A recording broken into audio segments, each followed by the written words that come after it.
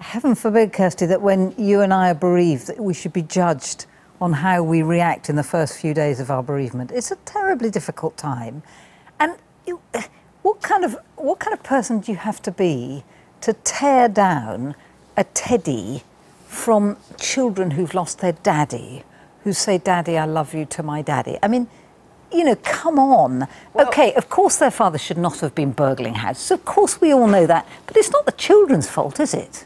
Now, if the Osborne Brookes had died in that raid as well, would you take the same view of tributes to Henry Vincent outside?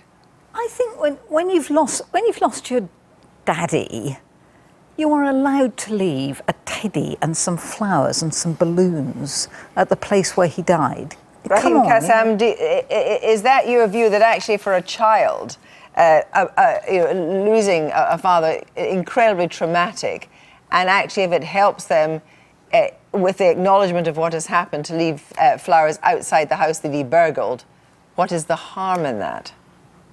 Well, I think there is harm. There is harm in several aspects of this. I think, you know, when you look at it, you look and you see the word offence that you used in the sort of introduction to this. I don't think we should be judging these things on terms of offence caused, or rather offence taken by anyone. You look at the public polling on this, 82% say it should not be allowed to happen. But again, I don't think that is how we should be judging something like this.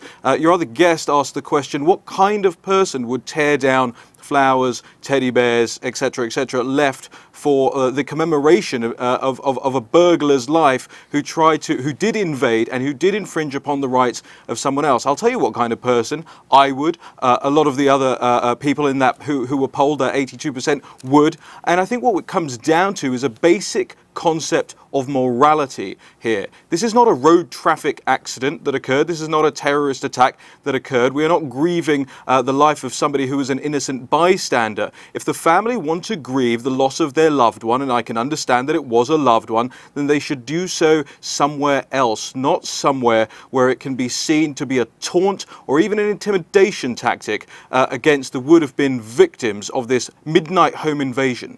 And indeed, the Osborne brothers have not returned home yet. Now, we don't know whether it's because they're too scared to return home, but they certainly haven't returned home, a home to which they were, they were attached for decades. Sure, and if there is a case of intimidation, that's a totally separate matter, and that should not be allowed. And it's not allowed. It is against the law to intimidate people, and but that isn't.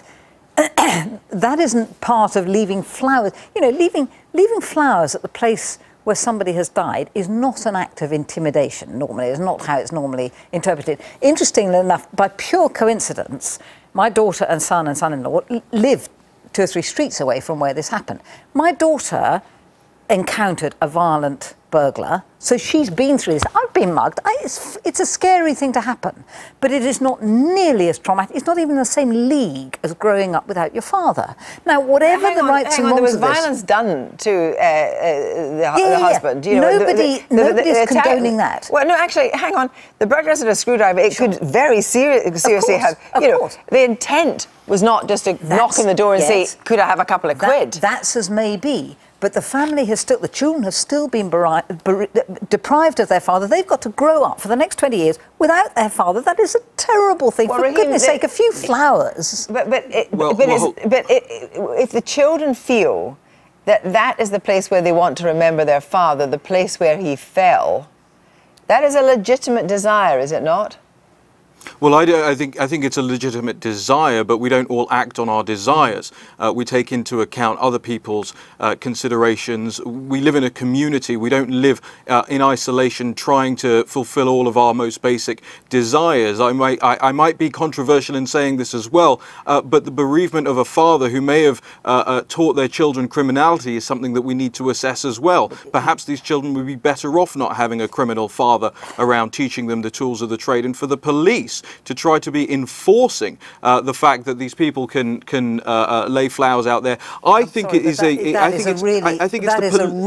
policing of immorality here. I think it's the enforcement of immorality, the enforcement of depravity, and the enforcement of criminality. Well, let's see how this. To say that these children are better off without their father is a you don't know. Do you know them? Thing to say. Do you know them? Thank you both very much. Thank you both very much, Neil and Faye. We'll have to end it there.